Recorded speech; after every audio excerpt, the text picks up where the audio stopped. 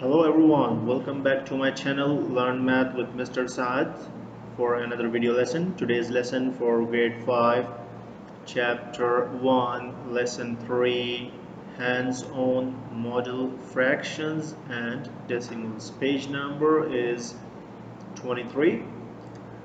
I hope all of you guys are ready with your books and pencils in hand. If not, please stop this video and get ready and then resume it. Okay. Let's start the lesson, fractions and decimals.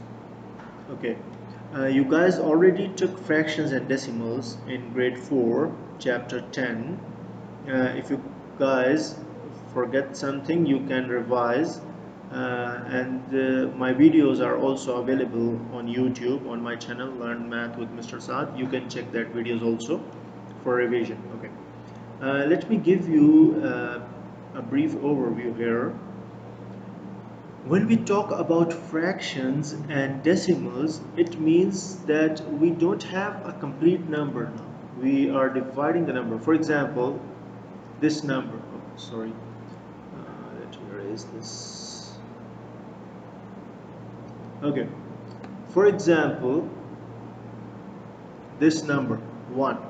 It is a complete number, a whole number which is complete. One whole, a complete one. Got it? Similarly, if I write 2, it means 2 complete things, whatever, like 2 apples, 2 pizzas, 2 bananas, whatever. Okay, 2 complete things. But when I write fractions or decimals, that means it's not complete now. It's a part of a number. Fractions means some part of a number. Similarly, decimals, we represent the decimals with the decimals also. Okay, now let me show you here the first example. Okay, for example, I have 1. This is one whole I have complete. But when I want to write the fraction, now it means what? The denominator here, it is showing me that I divided this one whole, which I'm showing here, this one whole into 10 parts, 10 equal parts. Let us count 1, 2, 3, 4, 5, 6, 7, 8, 9 and 10. So the denominator here shows that into how many parts we divided one whole. Got it? Now the numerator is showing us out of that 10 parts how many parts we have. Okay, so how many parts are colored? 3 parts are colored. We always check from the numerator. Got it, guys? From the denominator we will check into how many parts we will divide. Here we divide it into 10 parts, and from the numerator how many parts we will share, or how many parts we have. Okay, this is how to write the fraction. Okay, now we have to write this fraction into decimal. They write it here 0.3. Okay, you guys know that let me show you here the place values of the decimals. If you guys forget that, you can revise chapter 10 from grade 4, but I will show you a small overview here. On the left side you have ones, then you have tens, right? Then you have hundreds, right? And hundreds, then here thousand, right? Okay, you have ones, tens, hundred, thousand. On the right side, after the decimal, here the first place value is tenths. In the middle there is ones and decimal. On both sides then we have tens, hundreds and thousand. 10, 100, 1000, then here we have more 10,000, 100,000, million, like this. Okay, let me take the 3 only now. Okay, here also we have 1000 also. Let me write it for you guys here.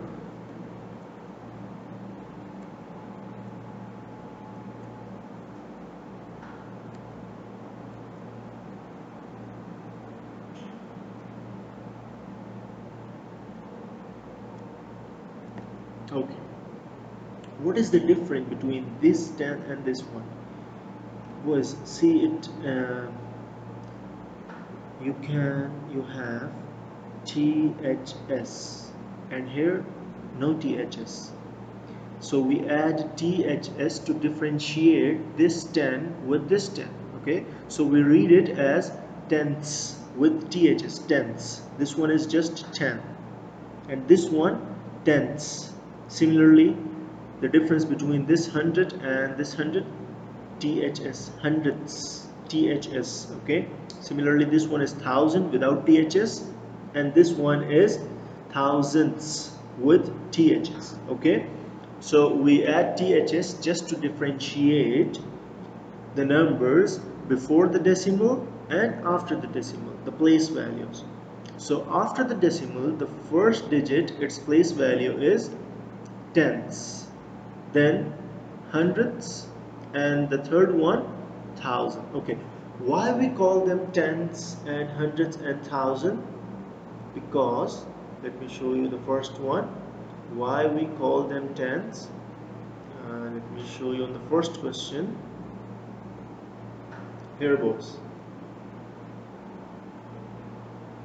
We have 3 out of how much? 10. That's why we call it 3 tenths here. So when we read it in word form, we call it 3 tenths. And when we write it as decimal, we write it 0.3. Got it? Similarly, we have 9. Now here again, guys, see now, we have 1, let me choose the pencil, 1 whole. Now this time we divided this 1 whole into 100 parts here from the denominator, and out of 100 parts we have 9 only. So we have 9 out of how much? Out of 100. So we call it 9 hundredths, and we write it at the hundredths place value, not at the tens place value, because we have 9 out of 100, and we fill the tens place with the 0. Got it? So the decimal is 0.09. We cannot write it like this 0.90. It is different thing. It means again now 9 tenths and 0 hundredths. Got it? And we just have 9 hundredths, no tenths. So that's why we put 0. So don't make this mistake. We cannot write it 0.90. Okay, it will become 9 tenths. And we need 9 hundredths. So we will place 9 at the hundredths place value. Got it, guys? Okay, but another thing here, in this question above,